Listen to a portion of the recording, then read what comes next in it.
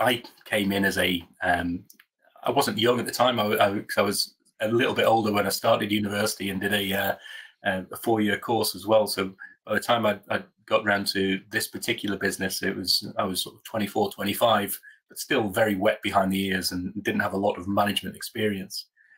And I did the classic mistake of thinking, right, I know all of the methodology, I know all of the theory behind what should be done.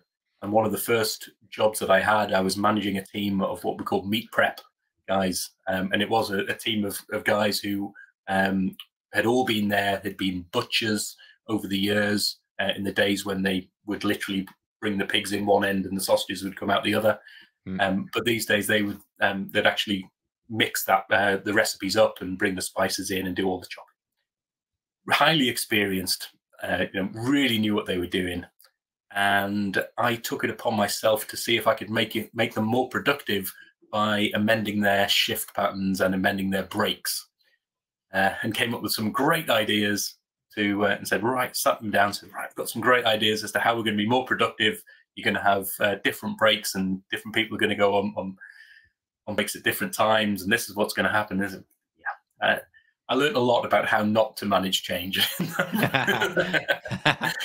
Yeah, and they certainly managed me back, shall we say. It's a very insightful time for me.